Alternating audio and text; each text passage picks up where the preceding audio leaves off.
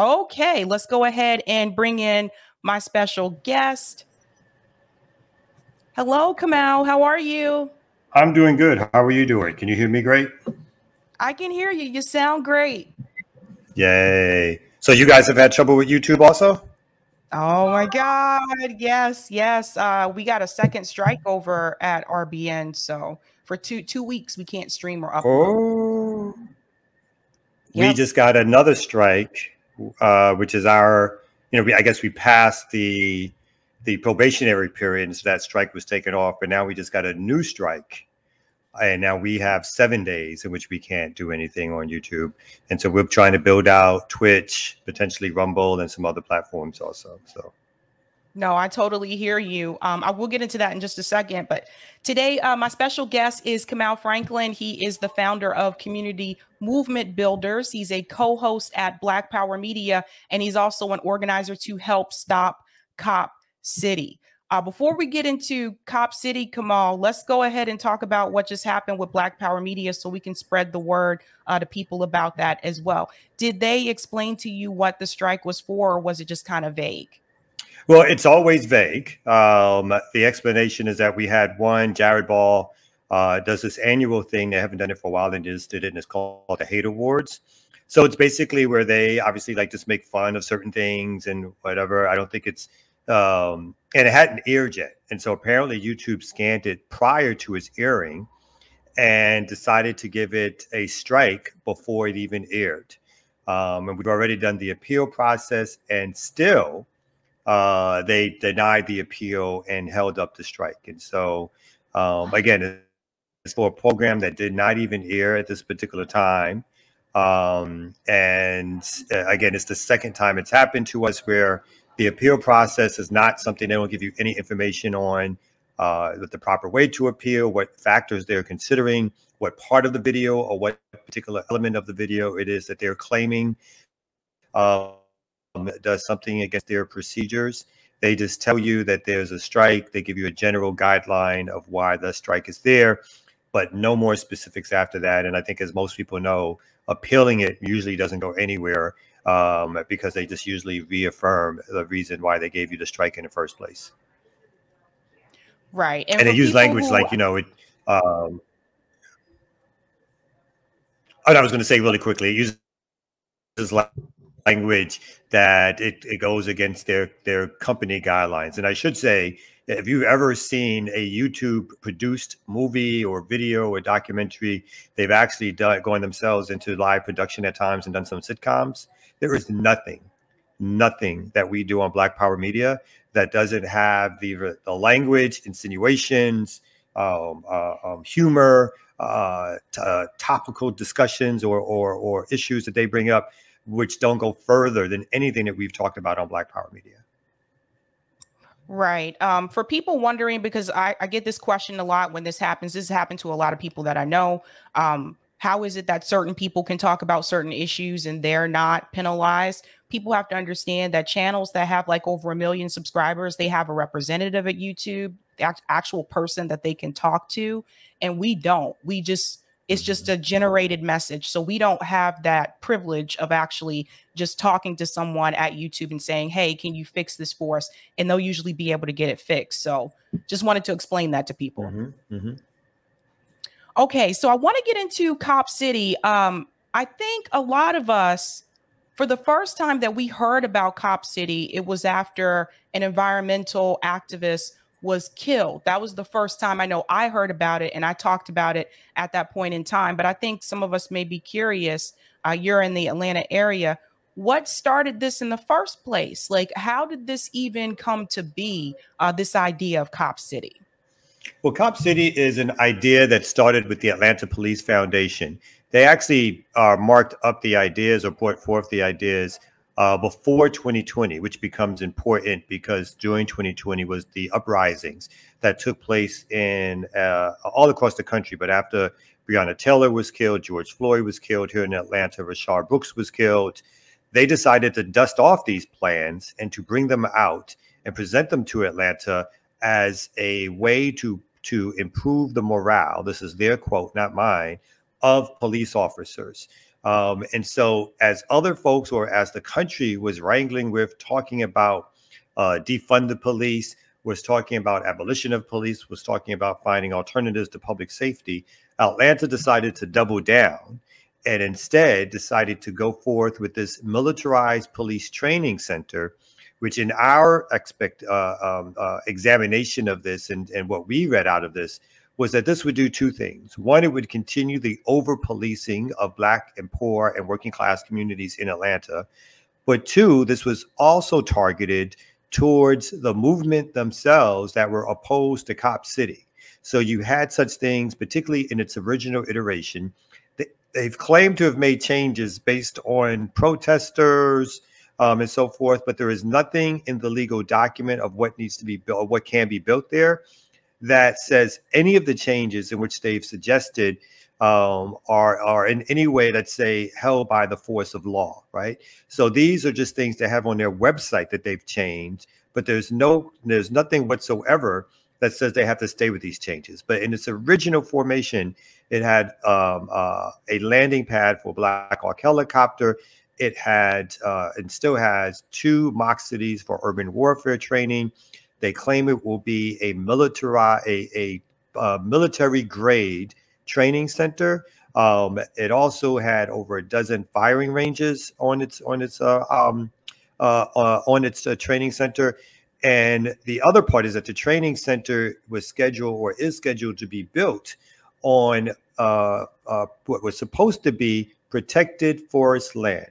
What we've dubbed the Wilani Forest, a forest next to and or adjacent to a working class Black community that was actually promised to that community for walking trails, for biking trails, for hiking, for regular park grounds for kids nearby.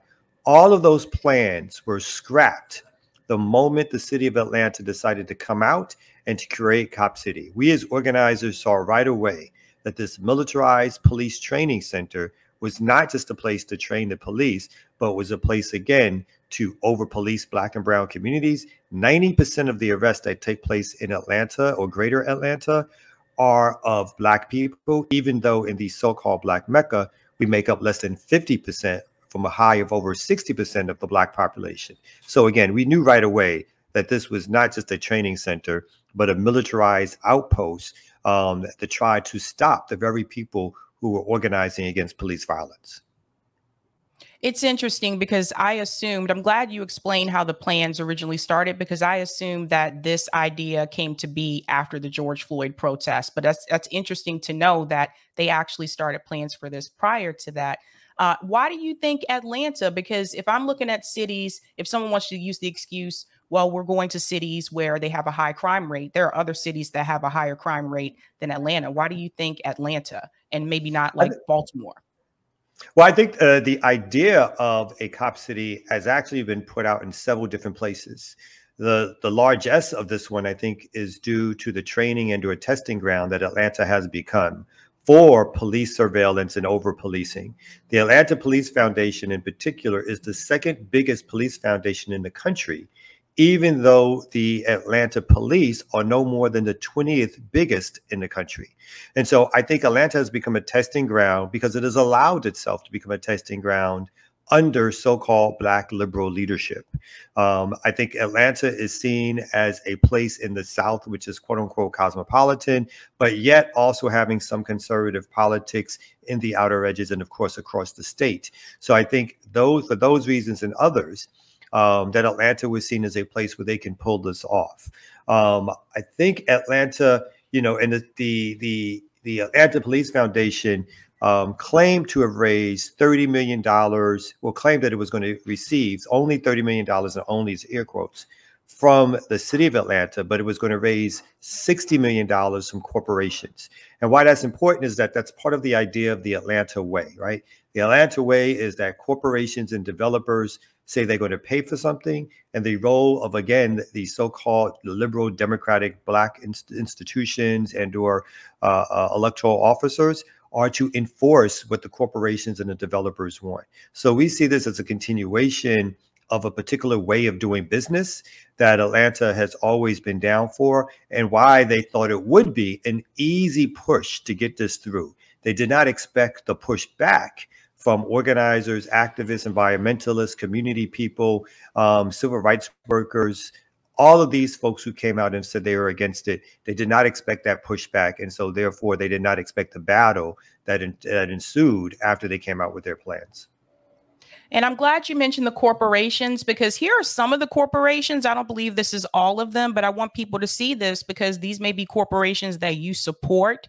So Amazon, Chick-fil-A, I'm not surprised to see Chick-fil-A, Amazon, Chick-fil-A, Delta Airlines, UPS, of all people. And they're supposed to be, at least the workers are supposed to be going on strike towards the end of this month. We'll see if that happens. Home Depot, Inspire Brands. I don't know what this one is. Axon Enterprises, of course, Atlanta Police Foundation, the Waffle House. The Waffle House. Did you know, Kamau, are you aware that the Waffle House is actually one of the companies that employs, released prisoners? Mm-hmm. I'm not yet. Waffle House has a reputation as being, I mean, they're all conservative companies, but the ownership is particularly right wing, as well as Chick-fil-A. And most of these corporations were some of the same corporations that during the uprisings of 2020 and before claimed to believe that Black Lives Matter. And within a short period of time, they were having private negotiations and conversations with the Atlanta Police Foundation to fund this project, because for them, corporate lives matter and or private property matters. And I think after the 2020 uprisings, again, not only in Atlanta, but all across the country, these same corporations wanted to create a sense of stability for themselves, which is why we've had also this, let's say, this reconciliated narrative that from going from the police, again, don't solve crime at the height of the uprisings and talking about alternatives to public safety, to moving back towards all of a sudden we're in some high crime wave and we need the police to protect us. And again, not just from right wing figures, but as we remember in the speech that Biden gave when he said, don't defund the police, fund the police, in the State of the Union address. Both aisles, both Democrats and Republicans, stood up and cheered Biden, gave him a standing ovation for that line. No, you're right about that. This is the Atlanta Hawks symbol, correct? That is correct. The basketball team, who are owned by the Cox company, or Cox Enterprises, which also owns the Atlanta Journal-Constitution, which is also a huge supporter of building Cop City, both financially through their foundations and editorially through the Atlanta Journal-Constitution. Have any of the NBA players been involved in stopping or protesting to stop Cop City? So far, not. We've not been able to reach the ball players directly and have them come out with a statement, or even talk to them about coming out with a statement. Some of these are the same ball players who, again, doing Black Lives Matter, or wore shirts that only said Black Lives Matter, but I can't breathe, or we can't breathe. But we have not been able to reach them to come out and firmly be against Cop City. And I will say, I mean, a lot of local, so-called local celebrities, i.e. a Killer Mike or a T.I., folks who are connected, again, to the Atlanta Black political establishment, have also not come out against Cop City. We think that some of these folks who claim progressive politics, again, have decided to lay low on this, decided to not upset the mayor and the city administration. And again, that is the capitalist apparatus protecting itself, and basically the corporations and developers telling the lower level members of the capitalist class, let's say, or those who enforce capitalist rule, that they should not say anything and or be for this. And so we've had here a terrible inconsistency of those who claim to be concerned about Black people, concerned about issues of poverty, concerned about issues of public safety, even as far as concerned about police murders of Black people. They have not said a word about what possibly can happen once this largesse police training center is created.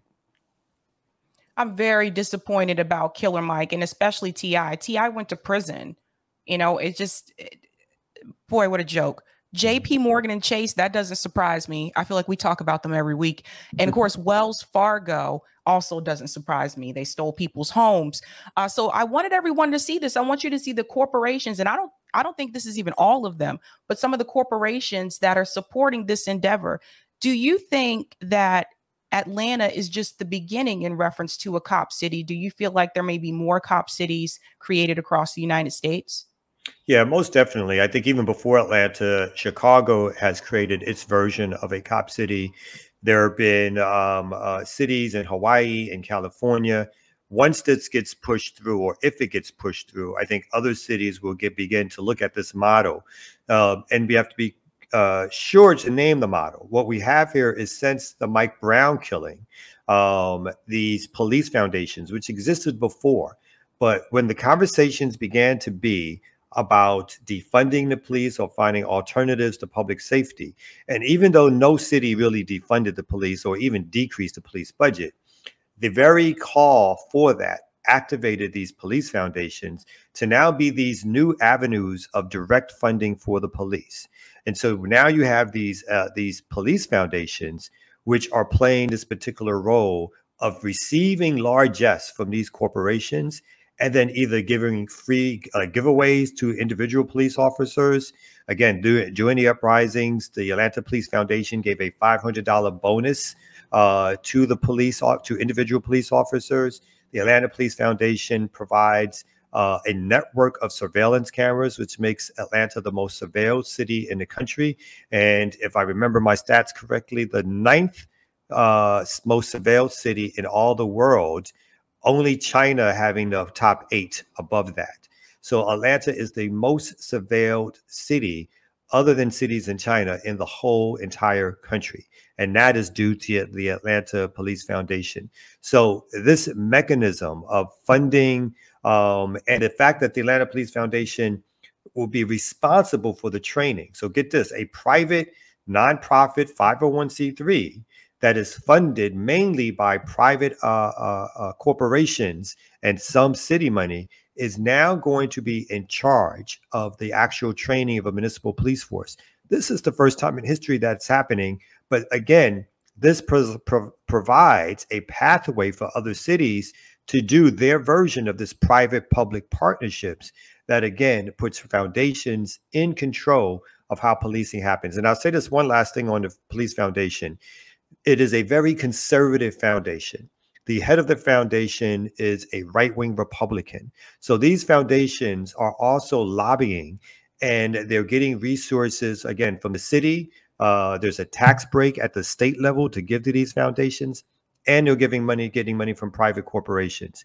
They are bringing their conservative viewpoints and values and putting that pressure also, not that it needs a lot of pressure, but putting that kind of pressure again on these liberal public officials who basically will say whatever they are told to say via conversations and workshops and retreats and who knows what else through the Atlanta Police Foundation. So yes, this is just the beginning of something that we are going to see across the country once they see this model at play.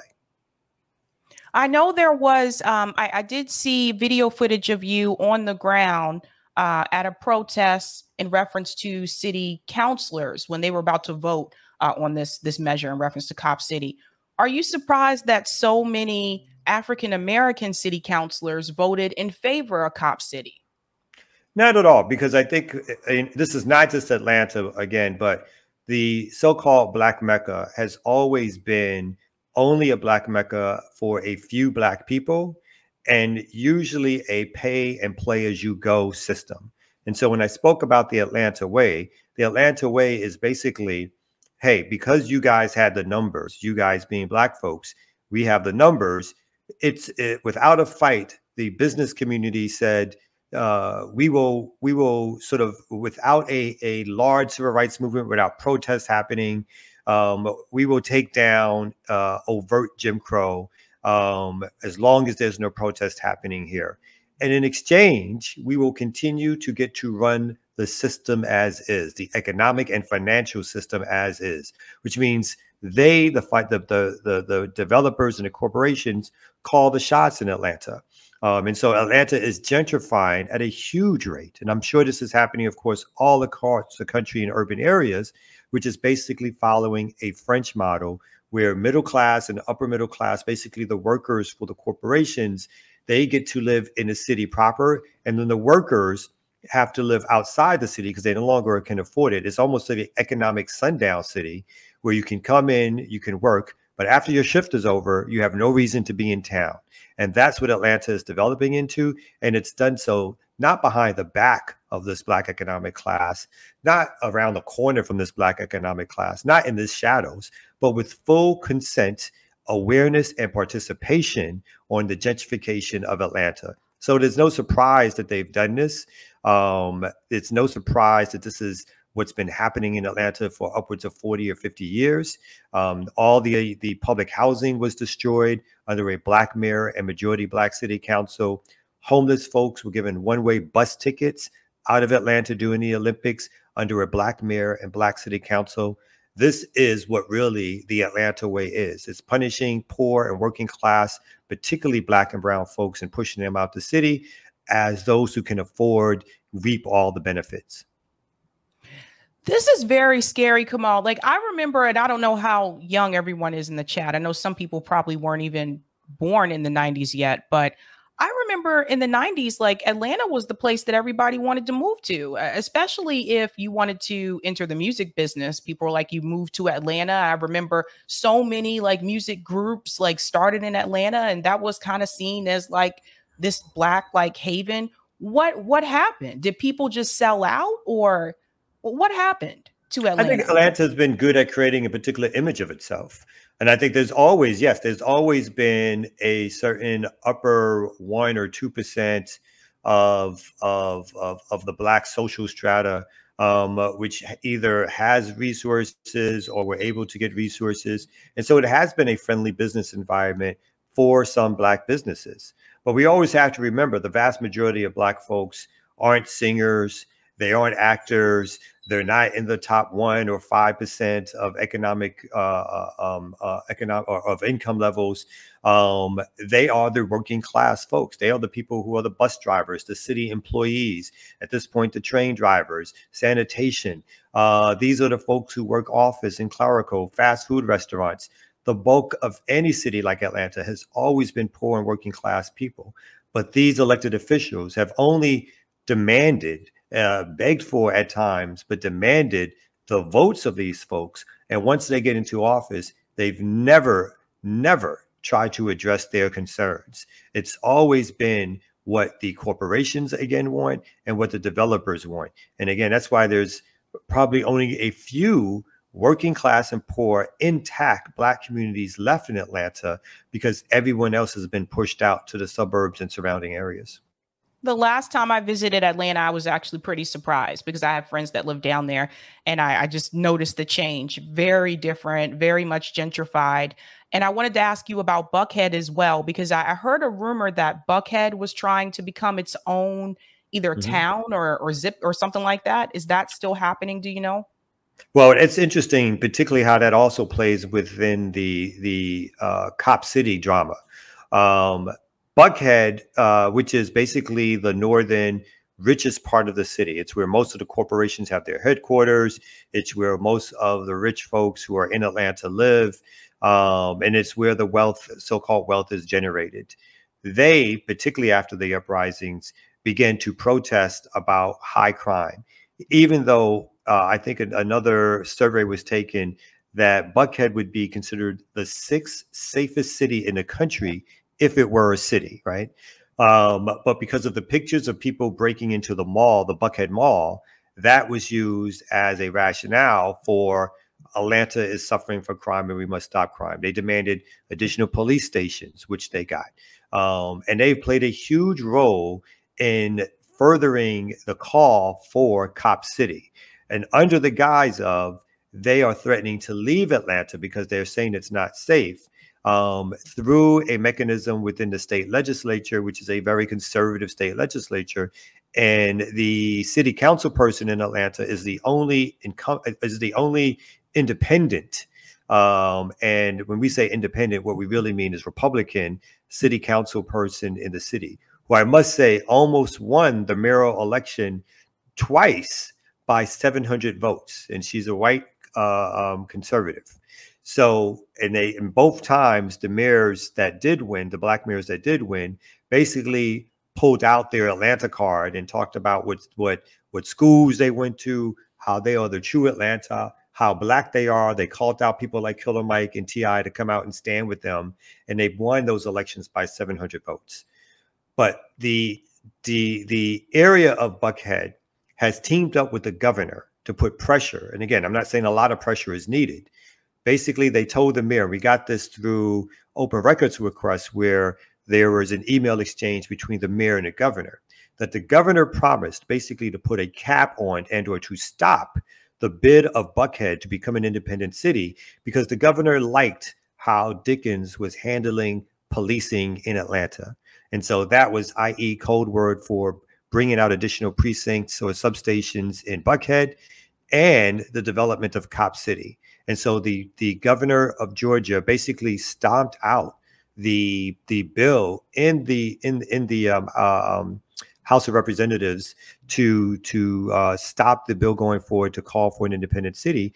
And now that what you have here is year after year, they're going to do this to basically put pressure on whatever the mayor is to say, if you don't follow what we want, what's going to happen is Buckhead is going to go and be an independent city, and all that wealth will go with it. Do you feel like the entertainment business has helped or hurt Atlanta in reference to Cop City? So for those who are not aware, there are a lot of celebrities that live in Atlanta. I mean, you have Tyler Perry, you have Usher, like there's a lot of them there. Do you feel like that's helped in reference to Cop City? Have any of those people, like Tyler Perry's very vocal, Usher's very vocal, have any of those people stepped up to push back against this or offered any type of a statement? No, it's been the non-helpful variety. Tyler Perry in particular, the city council person who actually put forth the ordinance to develop Cop City, when that person lost their race, after they did that, they lost their city council seat to somebody who, at least at the time, was advocating against Cop City. Tyler Perry hired that person right away to work at their office, to work at Tyler Perry Studios. Tyler Perry every year now does a banquet to honor the police for their service in Atlanta. And so the conservative nature of celebrities who are trying to protect their wealth or their reputation, or who don't want to come out and make a strong stance against the city itself, that is what's held true. That these entertainers have either been silent, or they have capitulated, or they've been on the same side of the Atlanta Police Foundation via their silence or their public statements. And so they've been most of them have been of nil support or help in stopping Cop City.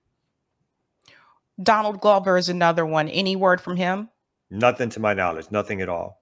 He said nothing. Interesting. He had a whole show called Atlanta, for those who don't know. This is a question from a friend of the show, Roger Meadows. Is there a local ballot measure in DeKalb or Fulton County to stop Cop City? There is a local ballot measure, a referendum that's happening in Atlanta proper. We considered doing one. Now I would explain what that is. We considered doing one in Fulton and or DeKalb County. Atlanta is in both of those counties, but majority in Fulton County. Cop City is actually in DeKalb County. It's a piece of land that Atlanta owns. The reason we couldn't do DeKalb County is because no ordinance was passed in DeKalb County to make this go forward. And so the resolutions, the referendums only allow us to attack, let's say, a ordinance that was passed either by the city council or by the commissioners at a county level. And so that is why we had to do the city of Atlanta. So currently we have a referendum as sort of like what we may be our last legal avenue at trying to defeat Cop City, our last sort of direct avenue at trying to defeat Cop City. And basically that referendum is that if we can collect upwards of 70,000 signatures of people who are registered to vote, then we can basically make a demand that at the next election in Atlanta, which is in November, that they have to put on the ballot the idea for folks to vote, for the people to decide whether or not they want Cop City or not. And so we are now doing that. We've raised, it's been an incredible continuation of the campaign to stop Cop City. And again, it's added on national organizations, foundations, and other groups in a way that we could not have even expected when we first all started this campaign 2.5 years ago. And so these organizations have jumped in. There's boots on the ground. We have collected close to half of our signatures. We've hired a professional canvassing outfit, which is going to start collecting the rest of the signatures needed. We're pretty confident, although of course not completely, that we're going to reach our signature level.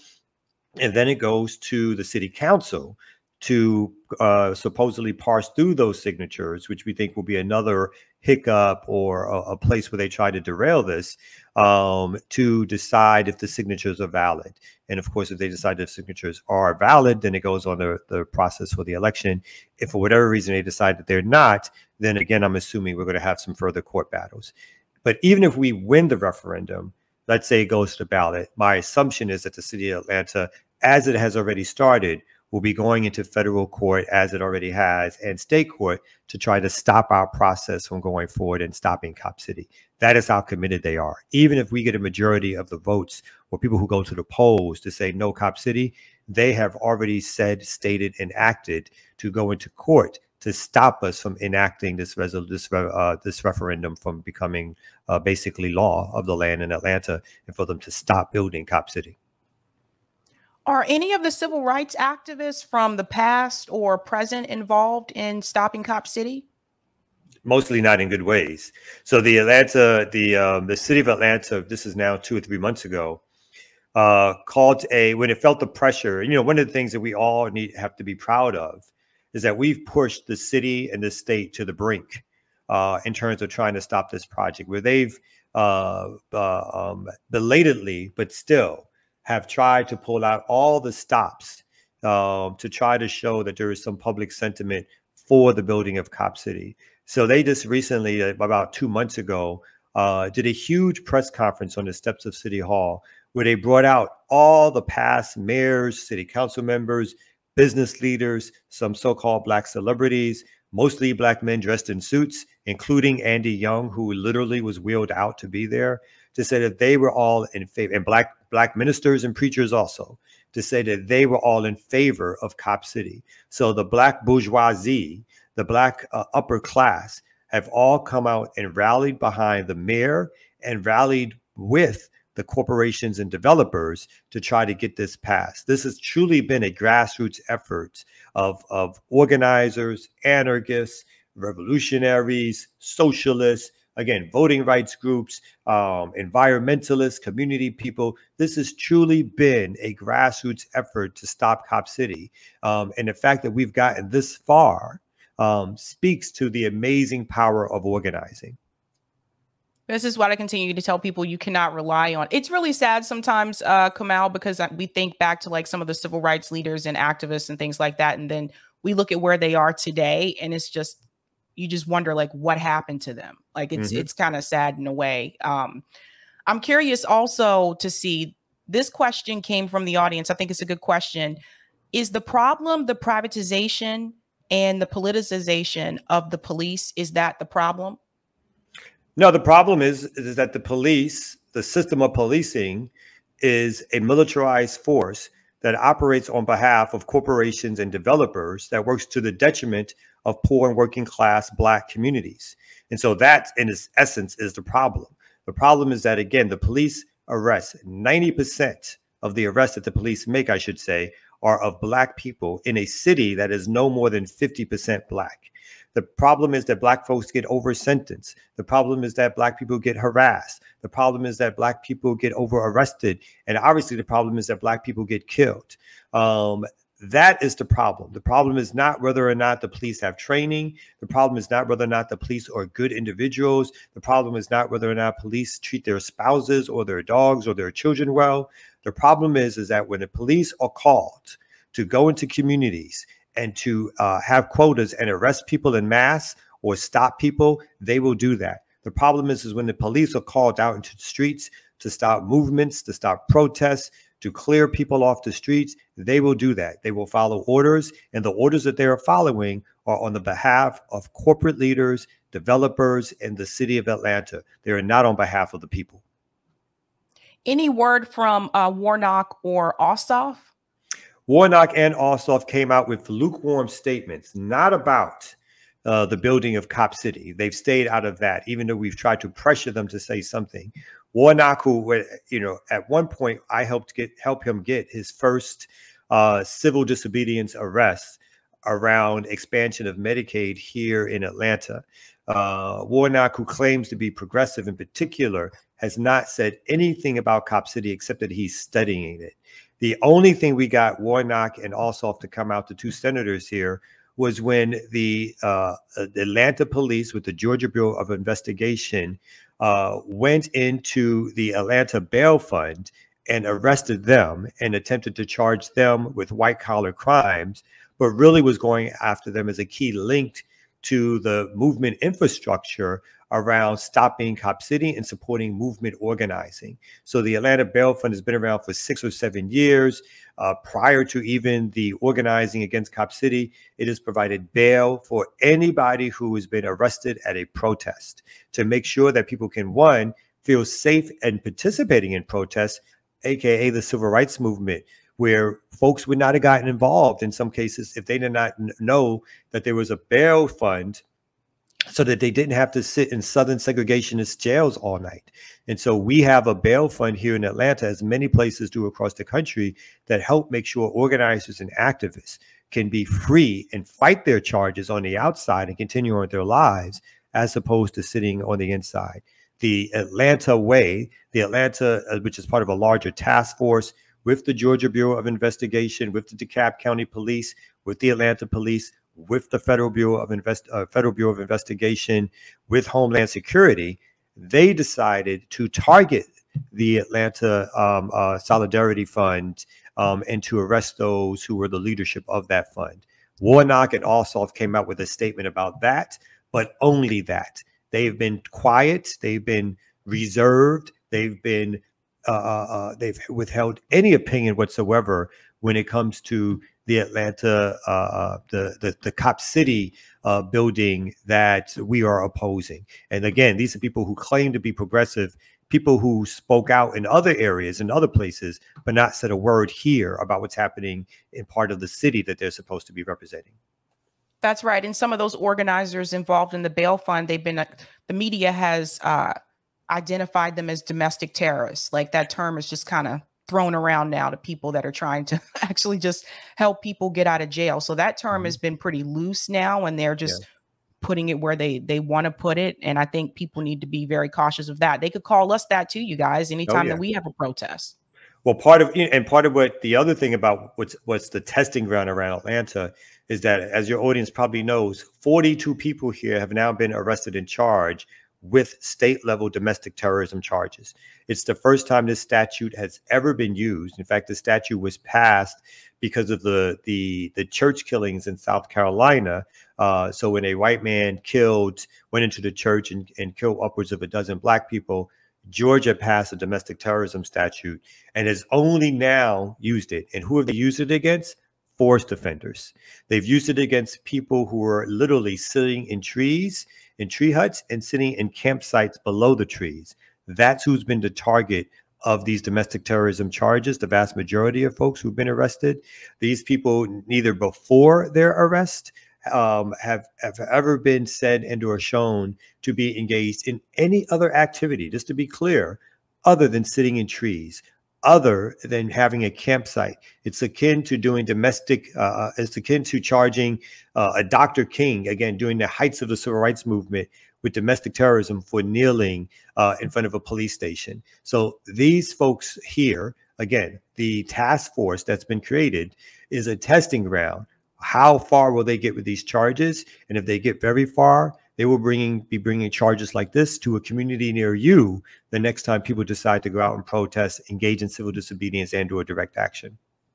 That's right. This is why it's important to pay attention to local politics. We may not live in Atlanta, but it could be your city next. Kamau, 2 more questions before you go. Number 1, how can people help support the efforts to stop Cop City? If they go to the website Cop City Vote or Vote Cop City, you'll see things about the referendum. If they go to communitymovementbuilders.org, they will see a list of other ways in which they can participate and support, everything from holding rallies and demonstrations in your city, doing direct action or civil disobedience against the corporations, which again, these are national, if not international corporations who have headquarters all across the country, doing protests there, looking and seeing the developers doing protests against the actual developers of Cop City. So those are the things that we're asking people to do. And those are the ways in which they can find out more how to support and how to help. Awesome. And before you go, where can people find you?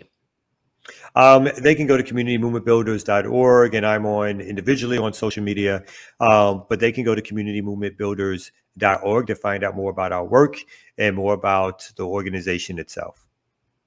Thank you so much, Kamau. Thank you for having me. I feel like I finally made it because I've now been on your program.